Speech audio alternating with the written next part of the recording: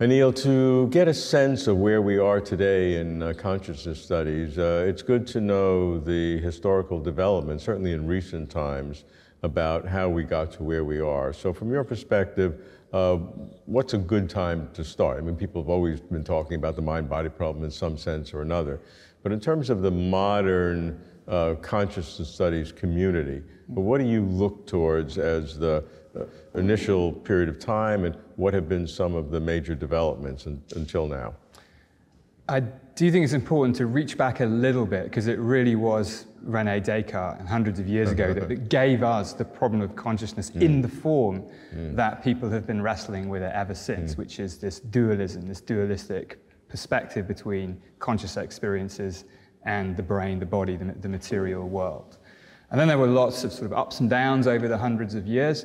And a lot of people talk about consciousness research being born or reborn in the 1990s. Now, it was there at the very beginning of psychology and neuroscience. People like William James talked about it a lot towards the end of the 19th century.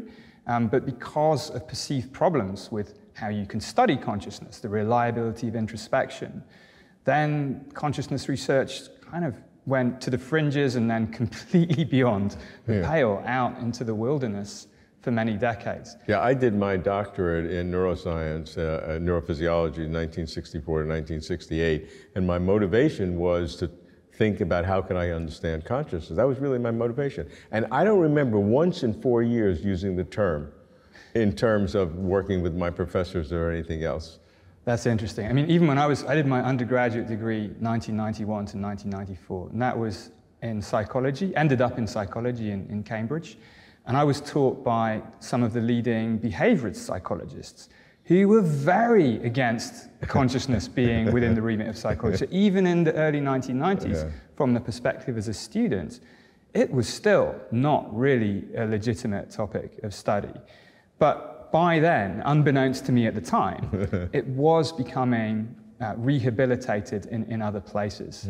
And this rehabilitation, I think, happened for a couple of reasons. On the one hand, there were some serious philosophers who started talking about consciousness, not only from a philosophical perspective, but also bringing in some experiments, evidence from psychology and neuroscience. So people like Daniel Dennett, who we sadly lost earlier this year. That changed the game. Then you had work in science that was also beginning to say sensible things about consciousness. Bernard Baars, a psychologist, formulated the first version of what became, or still is, the global workspace theory in the late 1980s.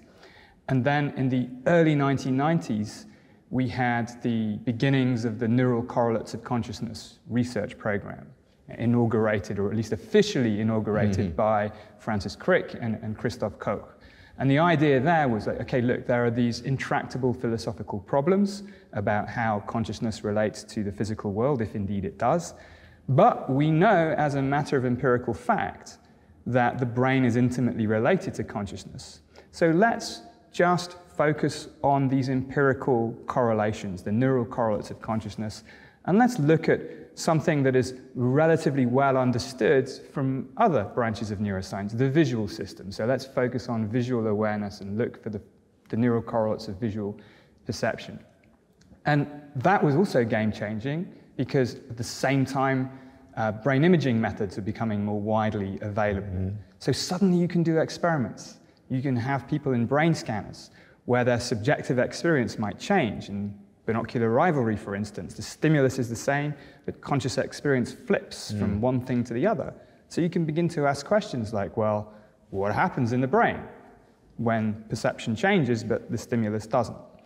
I think all of these things contributed to this sort of first wave of excitement in the 1990s. And we had the formation of new journals, the Journal of Consciousness Studies, Consciousness and Cognition, series of conferences that are still going on now.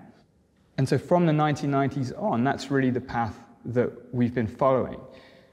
What's been interesting to see is the progressive integration of philosophy with neuroscience and psychology. I think when I started, again back in the early 1990s, still being interested in it, even though my behaviorist supervisors were not so much, there were still largely distinct communities. And that's been changing over the last 2-3 decades for sure, and I think that's been an essential part of it. There's also been this growth in theoretical work and the availability of new methods, the power of computers to sustain large detailed models of neural systems has also helped. So now I think there is this, at least in some areas, a very productive interaction between theory and experiment. And some theories have really become among the more prominent. So there's probably a group of 4: global workspace theory, integrated information theories, higher order theories, and broadly predictive processing theories, of which my ideas are part of that family. And those are not necessarily totally mutually exclusive. You could have some nestings from one to the other, I would assume. Yeah, you can, and there's been work trying to figure out, where are the overlaps? That can be a useful thing to do because you can leverage different ways of thinking. If you can make connections between theories, you can, you're better placed to understanding where they differ and where they say the same thing. They're also not mutually exclusive in a more problematic way, which is that they are often theories of different things.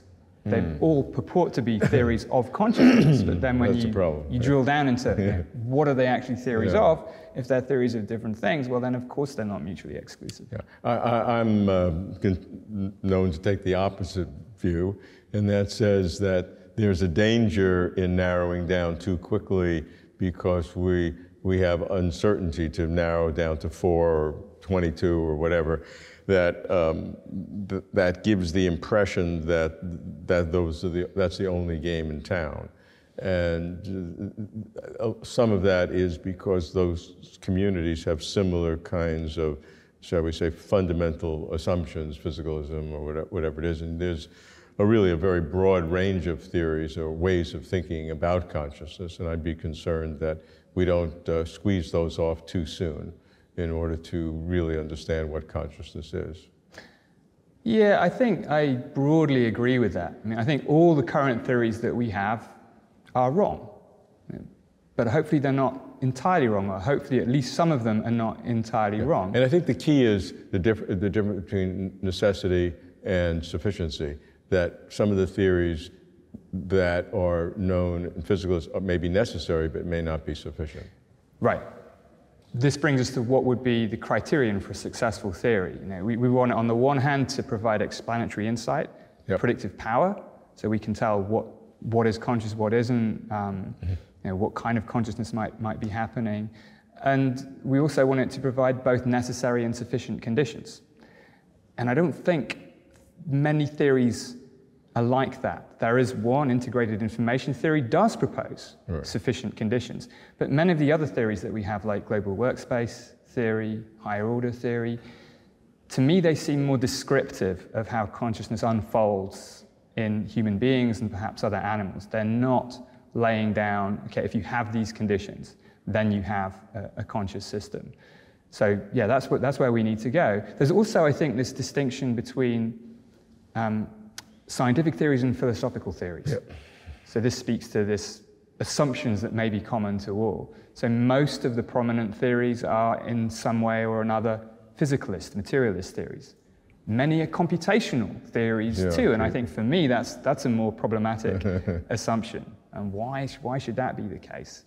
And of course we have other philosophical theories too, besides materialism, panpsychism, monism, idealism. And these may turn out to be ultimately more useful frameworks. But they are different. Philosophical frameworks in this sense, as far as I can see, behave according to different rules and should be evaluated by different criteria. You don't test physicalism. You ask whether it's useful in the game of explaining the phenomena in question. You can't refute it in an experiment.